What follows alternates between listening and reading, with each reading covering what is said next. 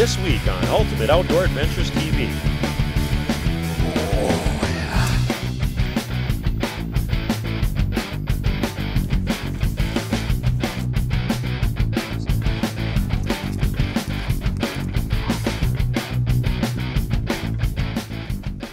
Hi and welcome to Ultimate Outdoor Adventures TV. On today's show, we're going to take you on a couple hunts from this past season, and then we're going to head back to 2011 for a blast from the past.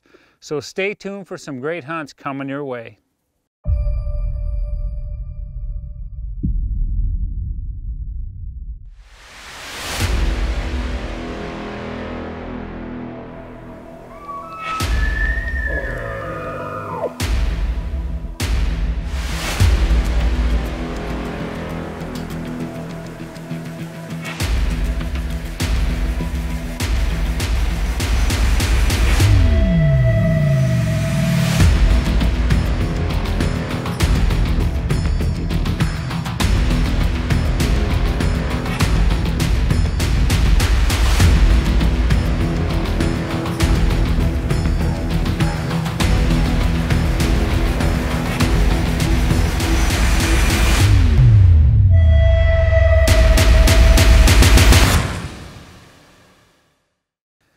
On this first hunt, we're going to be joining a good friend of ours and friend of Team UOA, Curt Barns. Now, Curt is no stranger to killing big deer, and this year he's got a beautiful 8-pointer in full velvet that he's after, and he comes up with a pretty cool way to get it done.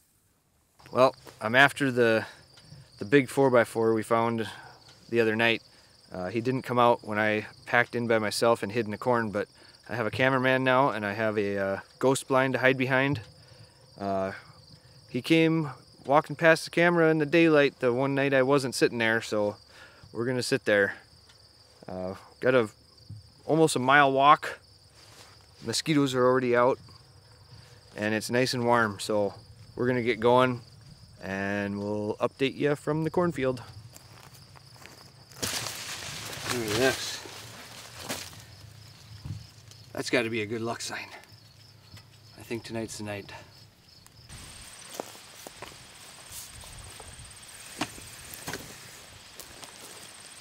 Used like half this job already.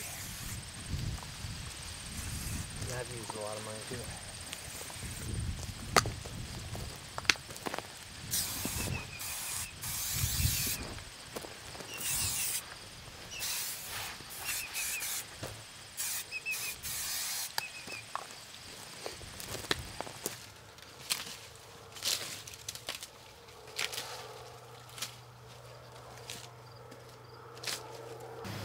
Well, I'm trying to be as quiet as possible. It's not as windy as I had hoped, so it's going to be a miracle if this works. We're only about 16 to 18 yards from where they walk across between the corn and the water, but the ghost blind helps a lot. We actually have a little bit to hide behind, so it's going to be a miracle, but first he has to show up. Not going to be a lot of pre-roll of him walking in. I just hope we see him and I get to draw my bow.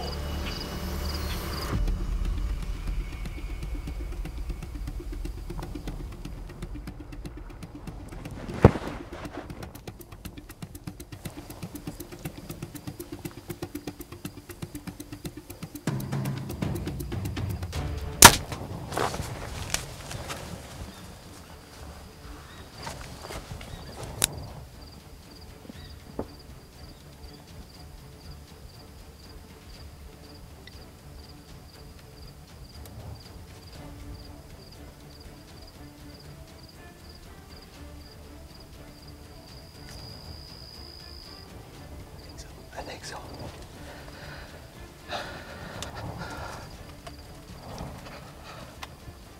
I wasn't even ready. Sitting there staring at the ground, and I saw his shadow coming, and we didn't even have the camera on yet. We were gonna get ready at like 7. What is it, like 6:45? Yeah. That was him, and I had to shoot through a little bit of corn. I think it nicked a leaf on the way, but the only thing I could see is it might have been like 2 inches high from like a hard shot. But Wow. Were you playing on your phone? Yeah, I was playing hard.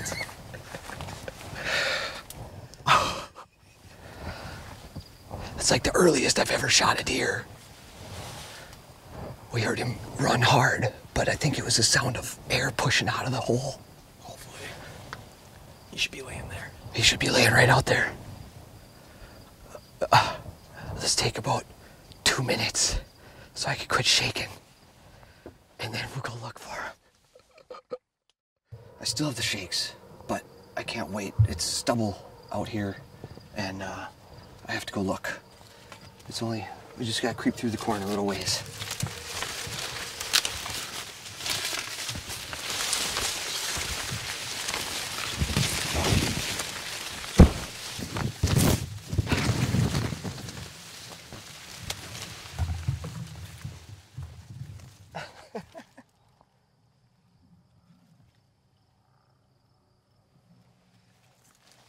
I like that sight.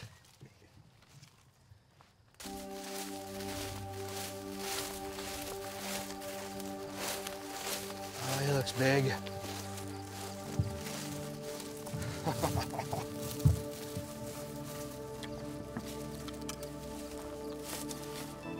Oh, yeah. The big Ghost 4. Another velvet. Having a good start to the year here. Look at that thing. That's pretty cool. You can almost see where I shot him from here. All right, 19 archery in North Dakota, whitetail anyway, is in the books.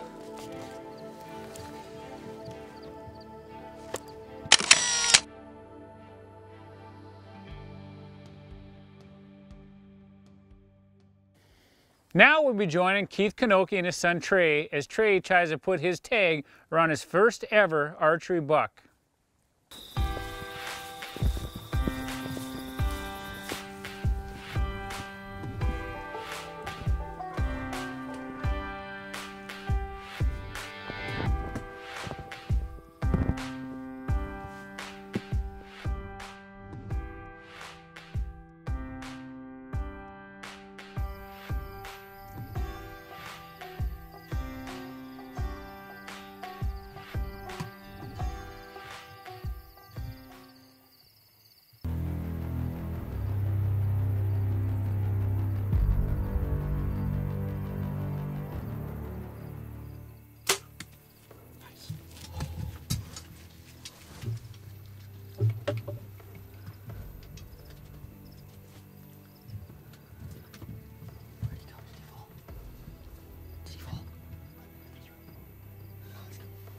We just got back to the truck.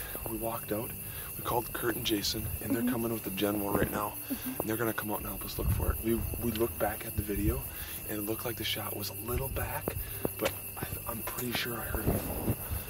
So what do you think, buddy? I think it was a good first buck, and that I shot a little behind, but it was a pretty good shot. Yeah. And I was just so excited that I could barely even pull the bow back. All right. Well, they'll be here shortly, and we'll go out and see if we can't find your buck, buddy.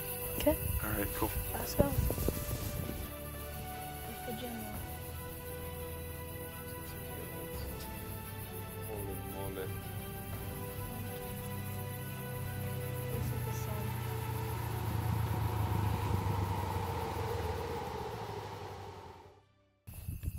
So, remember the whole trip today? I even showed you that buck on the phone. Oh yeah. Said this is the perfect buck. We'll find it one way or another, whether it's tonight or tomorrow. That arrow stayed on quite a ways. Did you see it fall out? Mm-mm. So it might still be in him even yet. I'm pretty sure it's still in him. So we get up on top of the hill and look for the red light. Pretty much. The beacon of success. First thing, find blood. Mm-hmm. And And if there's not much, I think we go home. He's got blood back there, but we've been walking around off of him.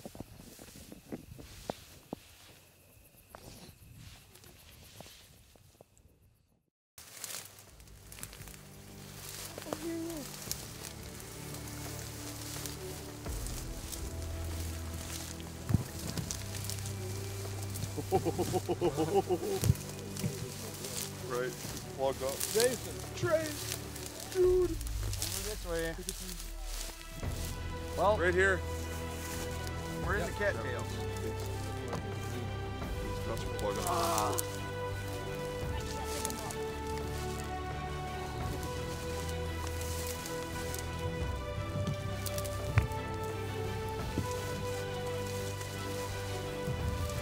Look at the size of that thing. Yeah. Ho, ho, ho, ho, ho, ho, ho, ho. Good job, buddy. That is awesome. Oh, he stinks. Well, that's what happens when I sit That overnight. is a good smell.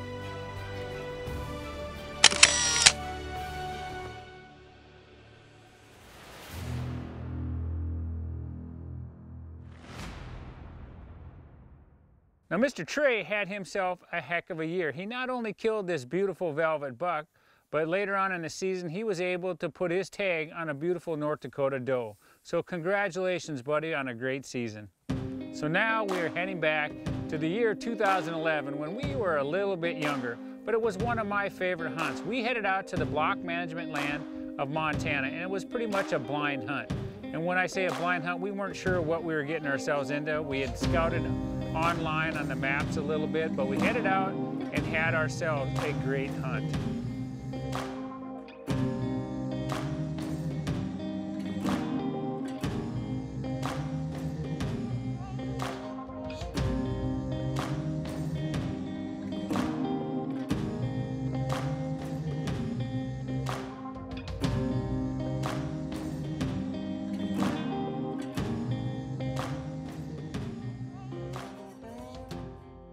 Okay, you see those two evergreens? Evergreen right there. Right below. Look, he's like right below our vision. So, we're gonna have to. Let's just crawl up there and look at him. Yeah. You know where he's at? I don't know where he's at. He's right on the side, yo, Kurt. I can't believe he's gonna be at 75. Yeah, he's gonna be exhausted or dead. Because he should have seen us. We're just gonna crawl up here and take a look.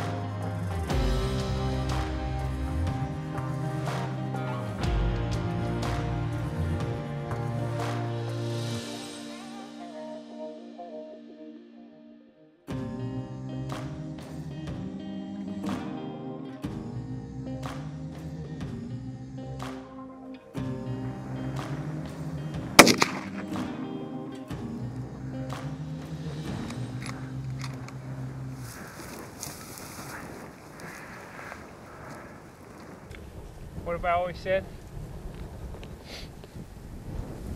It is better to be lucky than good.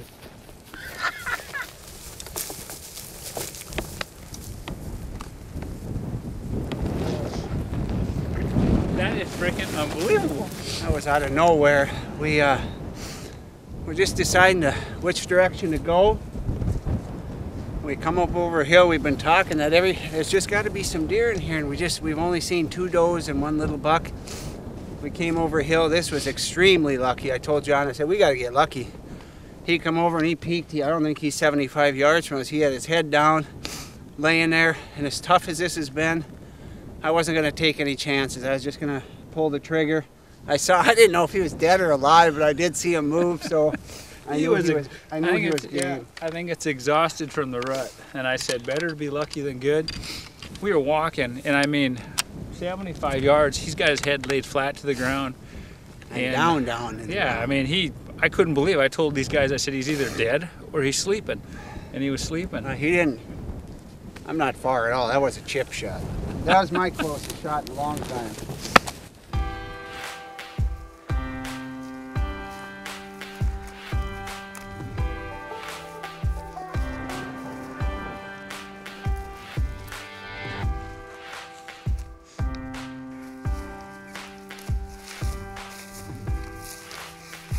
He's actually a really good buck. We are out in eastern Montana, and we kind of just come out here last minute. We had a Thanksgiving weekend left.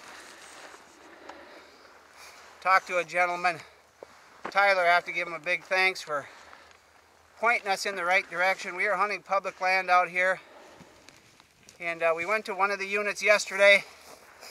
Saw a few deer, and we didn't really like the terrain. It was very full of pines, thick, not real good for filming. So we looked over the north unit today and came up here, and you know, it's still mid-morning. It's got to be maybe 10 o'clock, but come over the rise. John caught him in his bed, head down. As they say, the rest is history.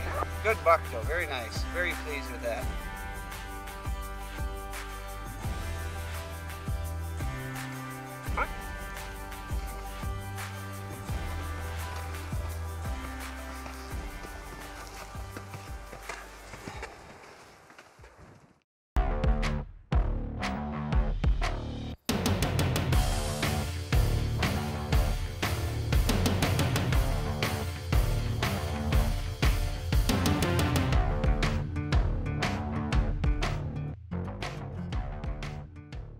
Well, the next morning we headed back out to the same area and made the same loop with a couple variations. And we were able to spot this beautiful 3-pointer through the Nikon spotting scope. Once we got him located, the game was on.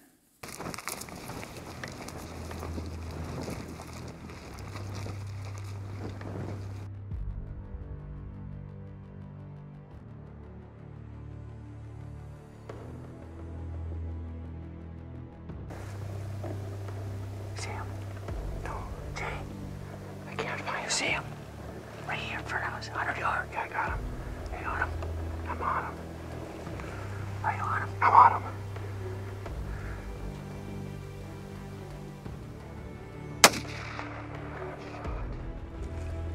Good shot. Bottom of the 9th. 2 strikes. Boom! I got him too. Same time you guys Oh looked at my me, gosh. I gotta see. You know, the reason this was one of my favorite hunts, it had nothing to do with the size of the animals because they were average, but it was just 3 friends getting out and putting on a lot of miles on public land, having a great time. And the reward at the end of the day after hauling these animals out for 4 miles was a cold beverage and a Cloverdale sandwich, and that doesn't get much better in our books.